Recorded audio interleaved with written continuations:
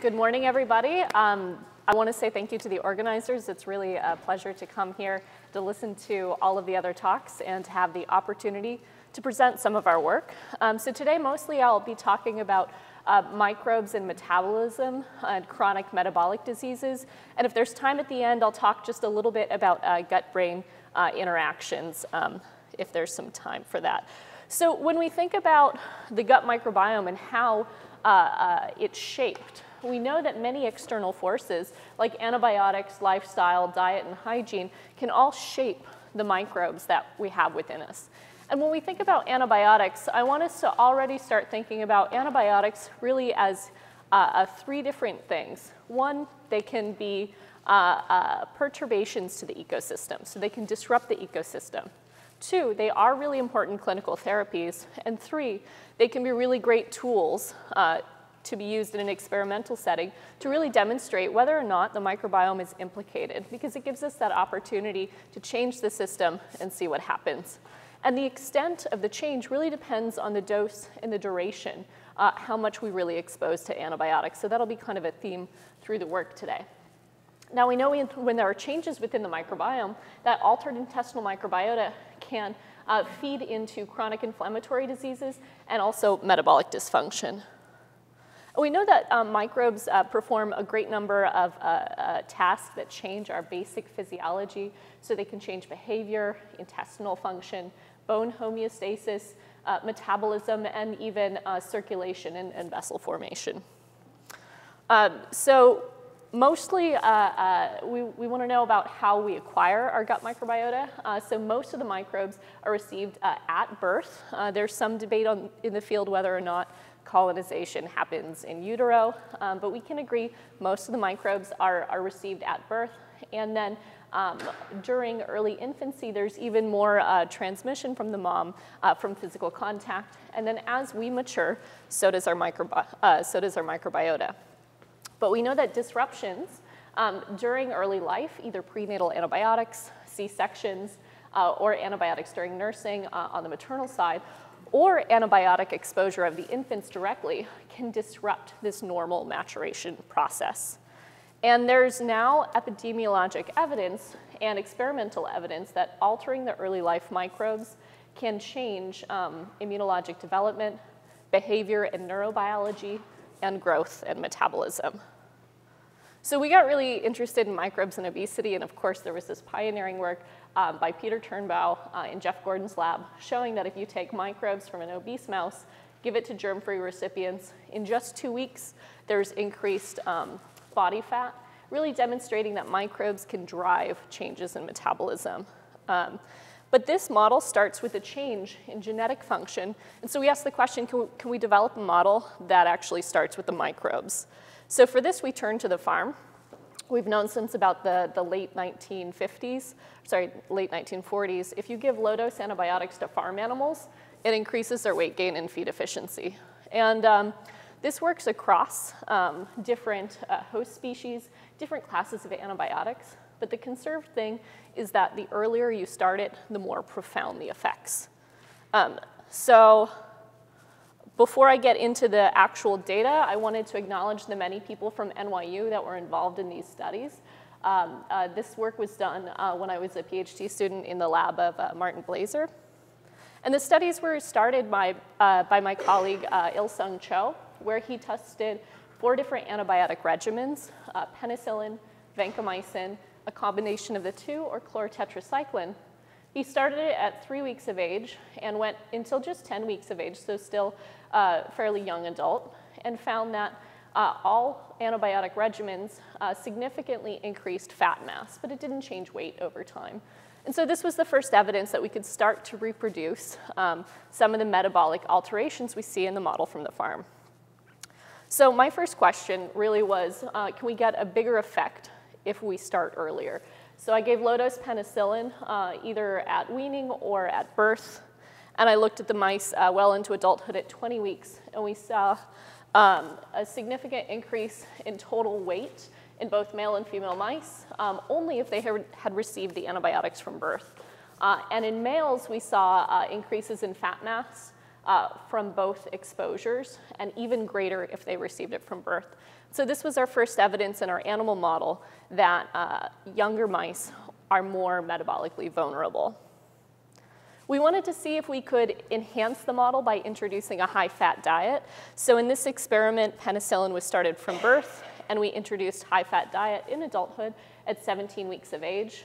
I indicate the introduction of high-fat diet with the arrow here, and in male mice, you can see when we introduce the diet, there is weight gain, as expected, but when you have the combination of penicillin plus high-fat diet, there's an even greater increase in weight.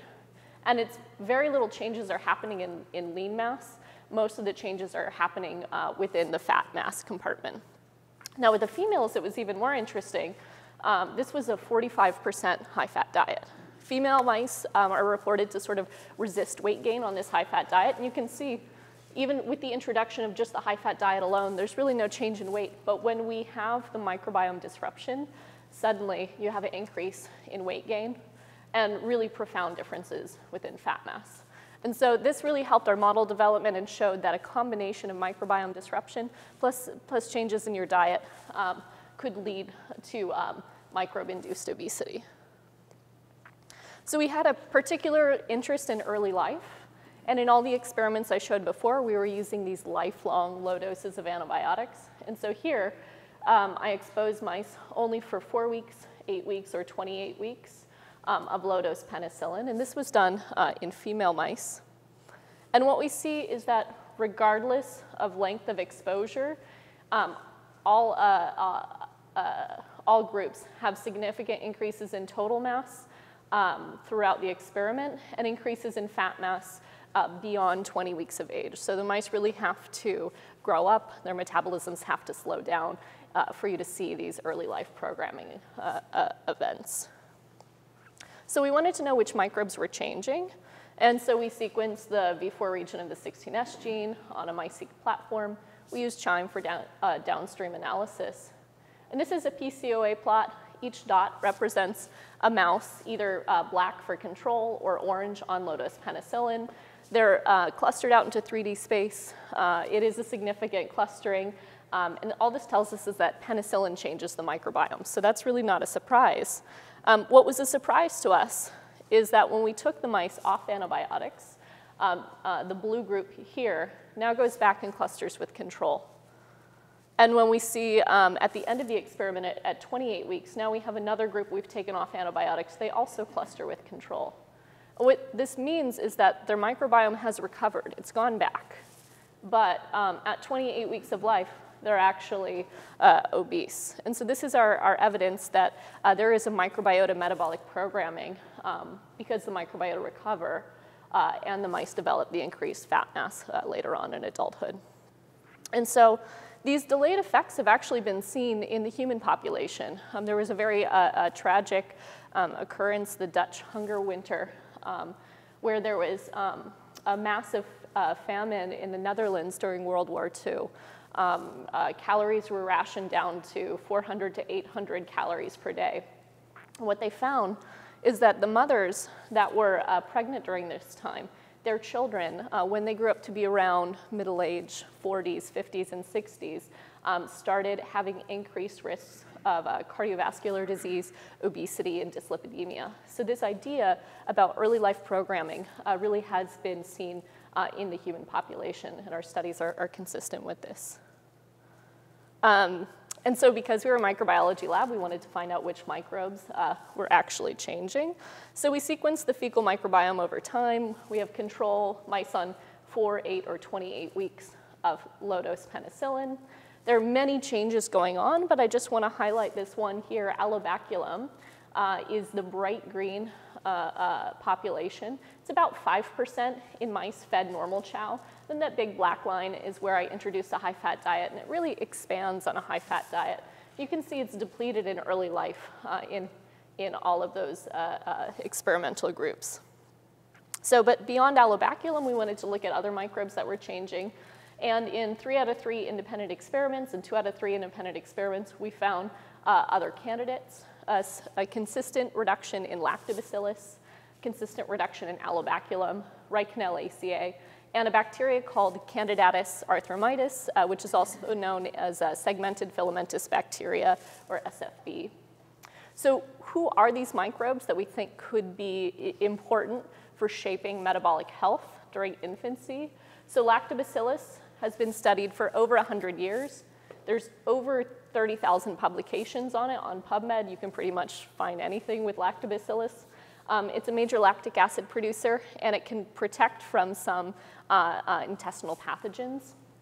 Allobaculum is relatively recently described. It was first isolated from a Labrador retriever. We know that it's highly responsive to dietary changes. It's also been linked with negatively correlating with markers of inflammation and positively correlating with lifespan, and actually some of Lipping Zhao's work. Very interesting study. Reichenellacea, it's a gram-negative.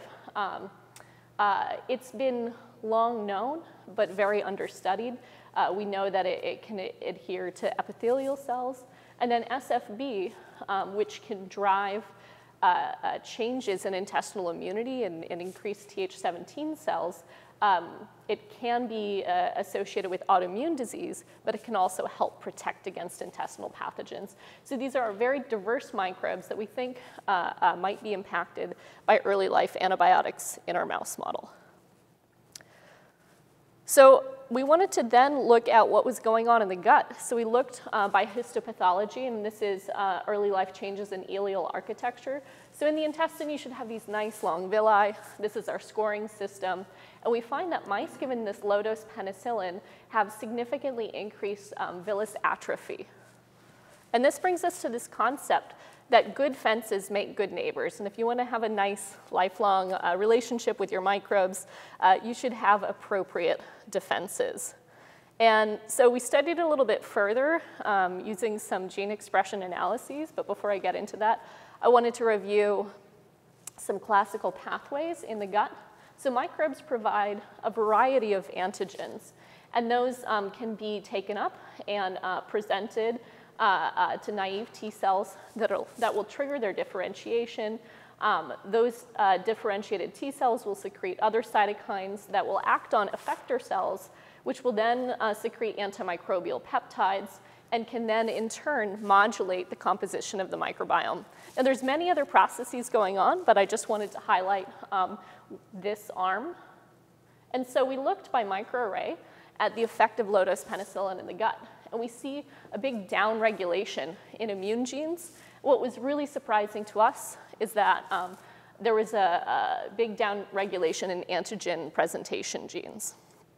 Downstream of that, we see decreases in Th17 cells, which are important for intestinal defense. And we also see a decrease in antimicrobial peptides. Now, this is actually consistent with several other studies in obesity in the field, where basically people find that if there's this disruption at the intestinal interface, now this can be a depletion of the mucus layer, or weakening of tight junctions, or knockout of certain immune components like the inflammasome or TLR5, you can get this translocation of bacterial products. It can alter metabolic signaling, and that can actually drive obesity, diabetes, and non-alcoholic steatohepatitis. So all of the studies so far, we're relying on antibiotics. And so we wanted to see, is it the antibiotics or is it the microbes? So we performed a microbiota transplant. We selected donors, 3 control donors, 3 penicillin donors based on their median weight. We purchased germ-free mice and transferred microbes via oral gavage.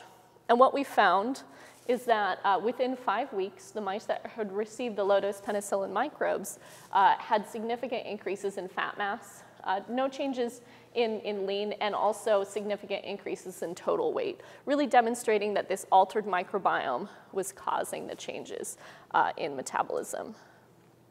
Beyond that, we wanted to see if we saw the same changes in the gut, and so our microbiota donors also had reduced Th17 cell markers and antimicrobial peptides, and our microbiota recipients showed similar trends, demonstrating that we were transferring the gut immunologic phenotype as well as the metabolic phenotype.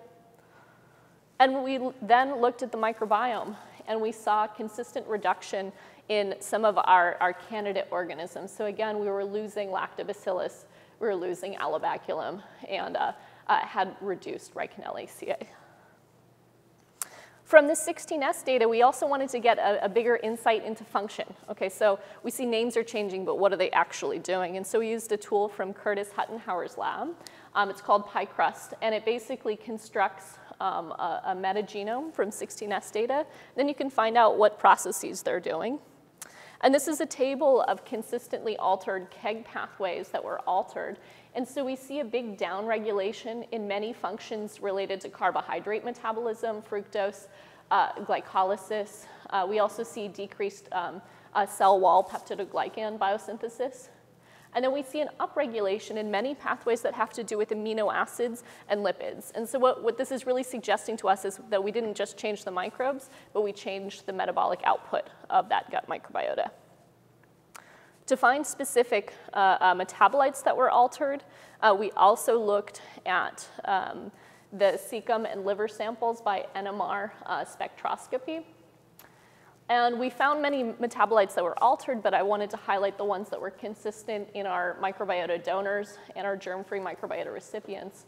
And so we saw significantly elevated levels of cetyl ethanol. I promise I wasn't giving drinks to my mice, but that's what we saw. But we saw most of our changes really in the liver, where we saw decreased hepatic acetate, decreased glutathione, and increased hepatic maltose. Now, out of all of those, what was most interesting to us is glutathione. So glutathione is one of the major antioxidants in the body. And what we found by RNA sequencing is that the enzyme that's responsible for using glutathione was significantly upregulated, and the substrate was down.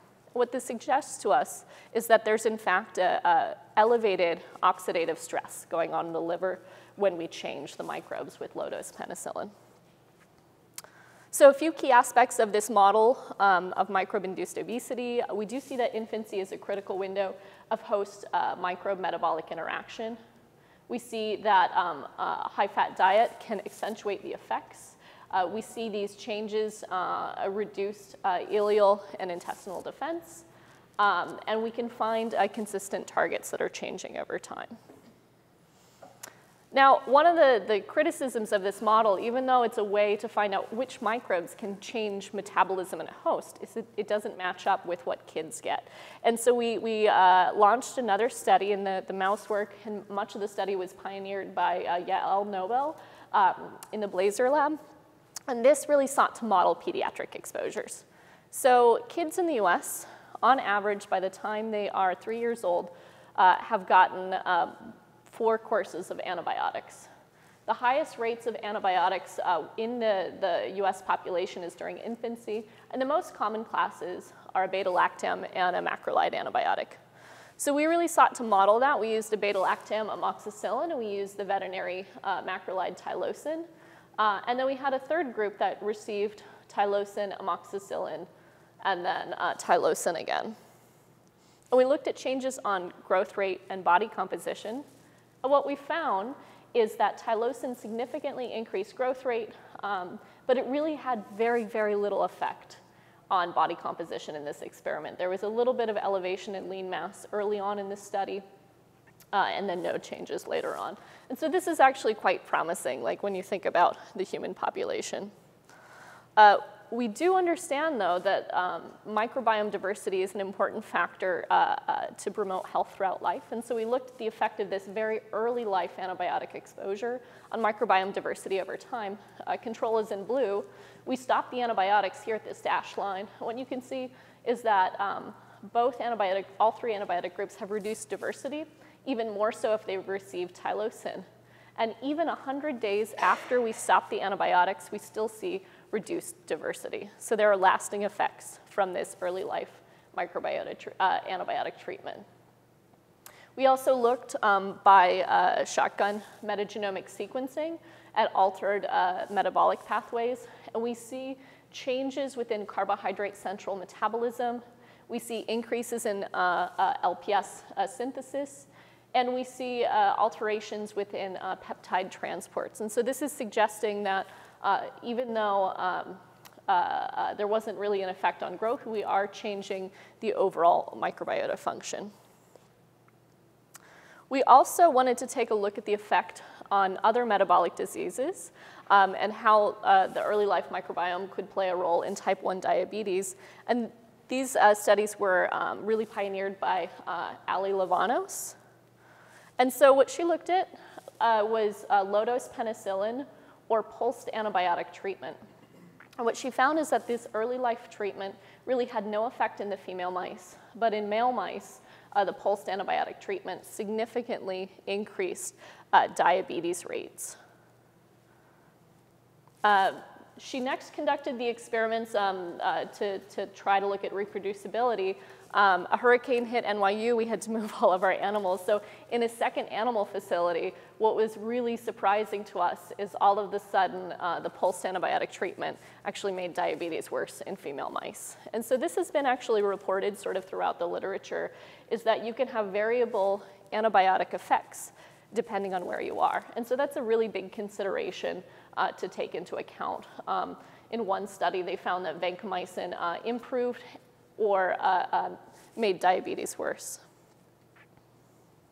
Again, we looked at the effect of this early life treatment, antibiotic treatment on intestinal defense, and we saw that in the animals that had worse diabetes, a reduction in FOXP3 T regulatory cells and ROR gamma delta T cells, and reductions also in serum amyloid alpha, which is sort of a reactive antimicrobial peptide. And so what we're starting to find from our model of pulsed antibiotic treatment that really mimics childhood antibiotic exposures is that both a macrolide or a beta-lactam exposure can increase growth rate, but it doesn't seem to have lasting metabolic effects as we see with the STAT model. We do see long-term changes in diversity. We do see that a macrolide has a much more severe impact on microbiota diversity. In the diabetes model, we see that pulsed antibiotic treatment, but not subtherapeutic antibiotic treatment, can increase diabetes incidence. And that's also tied in with the reduction of an intestinal defense. So to wrap up this work, it's important to consider the implications in the human population. Now, we know that diabetes rates have been rising rapidly in the last 2 to 3 decades. But what's really striking is that if you overlay the obesity map with the antibiotic map, it's a very striking similarity. Now, there can be a lot of confounders. And so in order to really look at this in the human population, it's important to do epidemiologic studies. And so working with Jan Bluestein and Leo Tristandi at NYU, we looked at the risk of weight gain in over 10,000 children in England. And what we found is that if kids got antibiotics in the first 6 months of life, they had a significantly elevated risk of having higher weight later on in life. Now, we didn't find the same risk if the kids got antibiotics from 6 months to 12 months or 12 months to 24. So it really seems to suggest that this early window is very important. Another source of microbiome disruption is delivery by C-section. And so consistent with that, we also see an increased risk of overweight with C-section. So beyond that, there are many other studies that have found similar findings, including one by Megan Azad. And what we see is that they most commonly find that antibiotics in the first 6 months really have the most profound effect. There was another interesting study where they find the highest risk associated with broad-spectrum antibiotics. Now, it's important to point out that these studies don't always find the same thing. So here's a cross-sectional study where overall they found increased risk of obesity in boys receiving antibiotics. Each dot represents the risk factor from a single site. What you can see is everything is very site-dependent. Certain centers see increased risk and certain centers see decreased risk with antibiotic exposures and weight. And so the question is, how do we start to make sense of all of this? And so what we really need to consider is how antibiotics might affect the microbiome and the nutritional status. So some very early work from René Dubos found that if mice were on a protein-deficient diet that had gluten as the sole protein source, and if you knocked out the microbes with a high-dose antibiotics, they lost lysine and threonine as a dietary nutrient that they were getting from the microbes, and they lost weight. Now, if you gave those lysine and threonine back, it blunted the weight loss. And if you gave a complex protein mixture, you actually got weight gain. And so this kind of goes back to what Katie was talking about earlier. Here's a situation where it's a low battery, where you really need your microbes to contribute nutrients. And so this brings us to sort of a general concept that you can have disruptions during infancy. And those disruptions, we believe, might then potentiate the risk for altered metabolic development. And there might be cases where it leads to situations of being underweight or overweight. And it all happens in the context of human variability, genetic predisposition, gender, diet, physical activity, and other diseases that humans might encounter. So just to save on time a little bit, I think this really brings us to a lot of translational challenges and opportunities. Number one, I think, is prevention, really to focus on antibiotic stewardship. We know in infants the immune system is underdeveloped, and they can be very susceptible to infectious diseases. But we do understand that there could be lasting effects. So really encouraging the use of narrow-spectrum antibiotics and the judicious use. I think we need more diagnostic tools to really understand which patients are at risk for a long-term microbiome involvement in a chronic disease. And I think more needs to be done to understand the key microbes. Finally, with treatment strategies, we really have to think about timing. So if you do need to use an antibiotic, should we be giving a microbiome restorative therapy? How soon should you give it? And really, can we build clinical evidence and guidelines to surround that? One of the things I wanted to bring up, since we do understand that changing early life microbes might have lasting impacts, and C-sections may be implicated in perpetuating some of these long-term chronic diseases, one approach has been to transfer vaginal microbes to C-section-born infants. Studies have demonstrated that we are able to partially restore the microbiome in these colonized infants, but we really don't know the long-term effects on this. And I think that these are some of the questions to sort of tackle in our field. And with that, again, I'd like to acknowledge the big team at NYU that contributed to these studies, and thank you for your attention.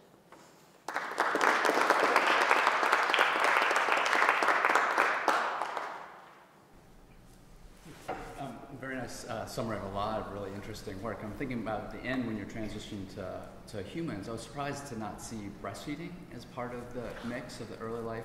Right. Either colonizers or moderators of the impact of antibiotic prescriptions. So could you comment on that? Oh yeah, absolutely. So breastfeeding versus formula feeding has a big effect on the microbiome. Breastfeeding will tend to promote lactobacilli and bifidobacterium. And there even appears to be a breast milk microbiome where there actually is a stable colonization of microbes that can grow off of the lactose sugars and then be transmitted to the infant. There is then a concern if you give antibiotics during breastfeeding of reducing some of the good microbiota that might be transferred, and on top of that, transmission of the antibiotics onto the infant. And I think that's a very important area to study. And in fact, I would say in many of the studies so far, it seems that breastfeeding actually has a larger effect on microbiome composition than vaginal versus C-section delivery, at least on the microbiome once you get about a month out. The very initial first day, first week, delivery mode really has a big effect on composition, and then it matters what you're feeding the child. I wonder if population differences in rates of breastfeeding or duration or exclusivity of breastfeeding might explain some of the heterogeneity in that slide in the relationship between obesity, BMI, and prescription of antibiotics or antibiotic use. No, I think that's a really good point. It definitely could play a role in the populational differences. Thank you. This is very interesting.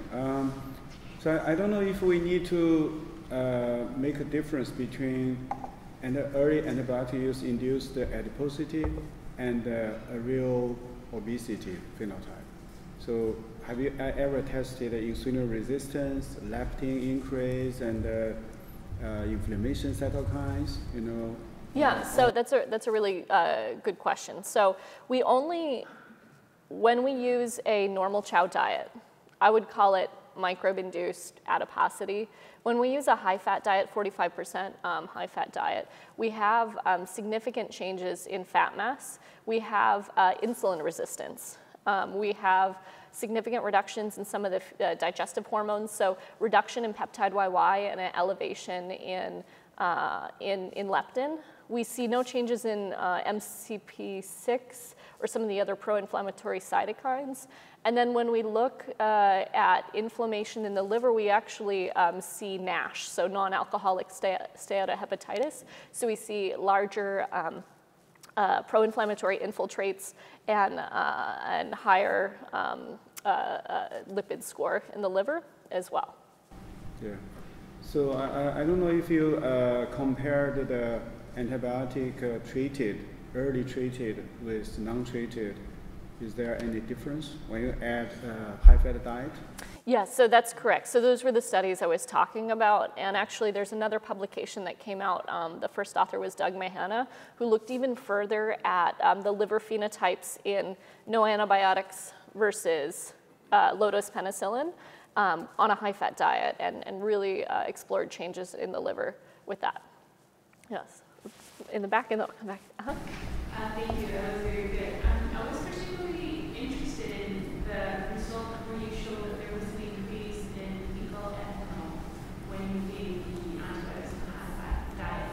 Is there any indication, or is this group planning to perhaps measure yeasts of bacteria because the integration of yeast moving in